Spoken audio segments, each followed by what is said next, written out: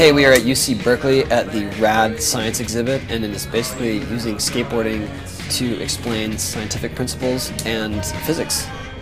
We are always looking for the angle that's going to hook a kid that may not think science is for them to, connect it to something that they're into and show them that what they're into can be so much cooler if you understand the science behind it.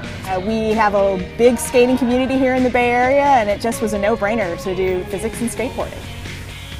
We're going to do a skate demo here for the grand opening, and kids are hyped. They get to touch and feel and understand and come away that much smarter.